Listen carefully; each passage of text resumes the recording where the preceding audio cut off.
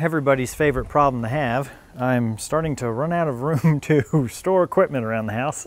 I've got my 3 mowers. This is just family junk walking aisle, and then the Ventrac there, and then I kind of dump stuff here in between cleaning the garage up, which happens, you know, once every couple of months.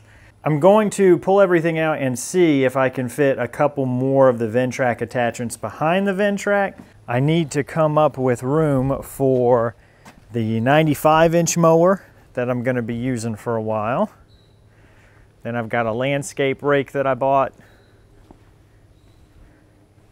and then a leaf plow that Ventrac is letting me use. I don't think I've talked about this trailer yet. So this is an 18-foot deck over equipment trailer. So deck over means that there's no wheel fenders, that the deck goes over the wheels, as you can see there. Those are 2 7,000-pound axles. So this is a 14,000 GVWR, or gross vehicle weight rating. 14,000 minus the weight of the trailer at 30-something hundred leaves me around 10,500 pounds, something like that. This truck has a max tow rating conventional. Conventional meaning you hook it to a bumper, not a fifth wheel. But this has a max conventional tow rating of 14,500. So this trailer is basically the biggest trailer I'll ever need. If it can fit on here and it's in the weight restrictions, I can tow with it. I've had some people ask if now do I need a CDL license with this. I don't. For Florida, it looks like the magic number is 26,001 pounds. If I'm under a GVWR, or a gross vehicle weight rating of 26,001 pounds combined, then I don't need a CDL, and I'm okay with just my regular Class E driver's license. Here's my little sticker from General Motors, GVWR 10,500. So Stryker Trailers out of Piedmont, Alabama made this trailer for me, and that GVWR is 14,000. Here's their sticker for cargo, 10,300. I think I said 10,500. And so you may say, Brad, why do you need a trailer that big? You're just hauling mowers, and you're right. For what I run currently, I don't need a trailer that is this big, but what I wanted was a trailer that would be the biggest trailer I would ever need. I wanted to get it for the rest of my life, basically. And I think I found that in this Stryker trailer. Now, the reason I needed this immediately was for this 95-inch mower. So this deck over trailer is 102 inches wide, and this 95-inch cut width mower deck is pretty close on both sides. I couldn't get delivery of this mower without this deck over trailer. My landscaping trailer weight-wise handles the Ventrac and an attachment, but it's just not wide enough for a mower this big. If I ever get into other types of construction equipment, which I have no idea if I will at this point in time, I would love to show you guys new machines, new equipment working, but this trailer is better suited for that. The reason I went with Stryker Trailers, I really like their story. A new guy bought the company about 1.5 years ago, and they didn't have a great reputation before that. From what I hear, the previous owner kind of just cared about making money and not necessarily doing things right by the customer. The reputation was so-so. The new guy takes over for 1.5 years. He's been working to kind of turn things around. What I really like is that if you go Google search them, all of the negative reviews that they've received, the new owner has went and replied to it and was like, yep, you're right. We were doing things wrong. I'm very sorry about that. Come by, we'll make it right. We want to do better. And I respect that. I really like when somebody will take a negative review and for them to say, yes, you were right, we're trying to do better. That made me really want to do business with these folks. And this is all custom. They basically said, you tell us whatever you want and we'll get it done. And they did these special heavy-duty flip knee ramps. So these ramps are 2 feet wide. I asked them to put mesh on so I can still drive zero-turn mowers up. And they also built them so they could slide almost the whole length of the thing. So I could get those narrow enough that my 36-inch stand-on mower should be able to drive up them, and there wouldn't be any issue there. Got all LED lights along the side of it, got markers and red lights and brake lights and running lights there. Set of D-rings on each side there. Of course, you've got all your strap tie down locations here with your C-channel and your rub rail. We've got another set of D-rings up front here. We've got some recessed D-rings. This was another thing I asked them to do custom. They were like, yep, we can do that. I wanted some extra deck space, so worst case scenario, if I ever had to drive, like let's say this mower deck was attached to a Ventrac, if I had to drive forward and use this space, I can put weight on here. I've got these D-rings if I need to strap down into it, and then this also is some good dunnage storage.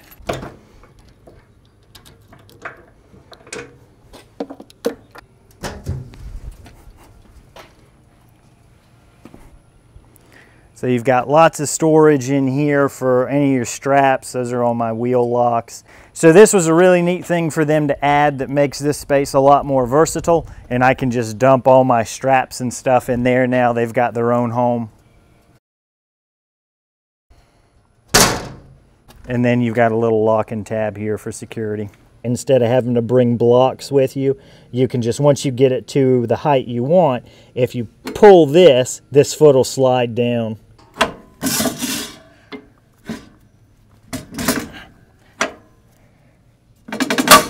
So then I could start cranking it down from there, and I've got a lot less travel distance. And then whenever I'm done with it, you just pull it back and it'll spring load up. Everything's still freshly painted, so there's still a lot of sticking that's going on with this moving thing, but that'll be fine over time. Because this is so wide and DOT says nothing's longer or wider than 102 inches, there's not really room here for a spare carrier mount.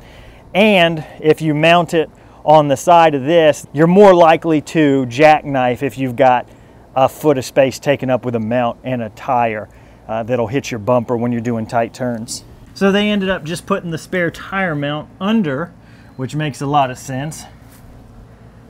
You can see it there. So that's where my spare tire lives. Here's a shot of the underside.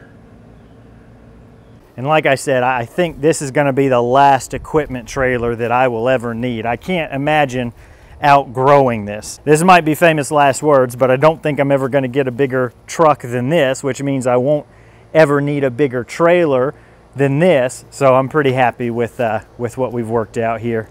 And of course, you'll be seeing it on all the Ventrac projects, but for now, like I said, I've got to get this stuff off and somewhere in there, I don't know where.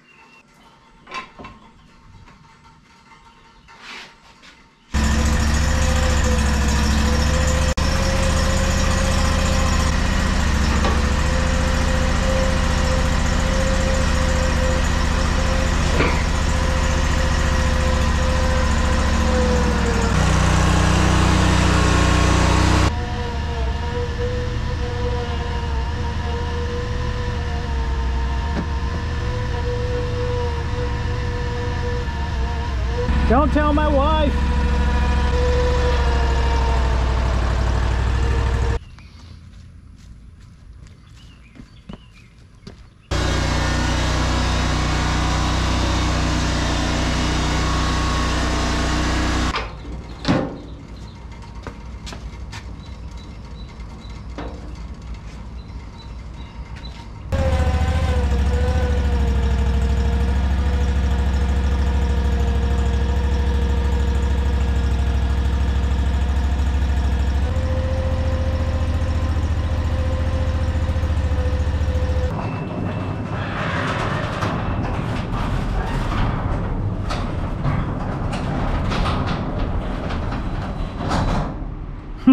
An inch and a half to spare.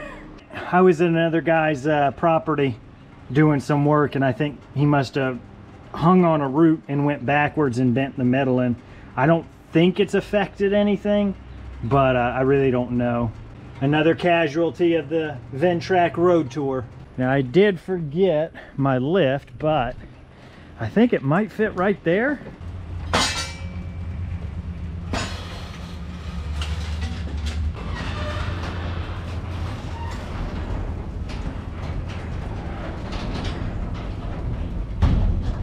I say this every time I get a new piece of equipment, but I really have no more room. I need to clean all this stuff up, but I just don't have the time or energy right now. Excited to have some new equipment for the Ventrac. This trailer worked out really good for loading and unloading. I like what I did here. I just got some 4x4s and, you know, cut a 7-inch ramp. I think I might build something a little bit bigger, maybe wider and taller too, so that whenever I go somewhere, I'll just have one big constructed ramp that'll add some height to this, make the incline less steep. I did not try loading or unloading anything without those. I wouldn't want to. I felt like I was at the limit, right? This dovetail is not very steep. You can't really see the angles on the camera, but it's not that steep at all, which is good for storage because I can use it as, you know, storage for an attachment if I need to or something like that. But that's just a consequence of having a trailer this short. They didn't want to do a real steep dovetail and lose me that storage, because most people who get a trailer this heavy duty are not going to get a short 18-foot version.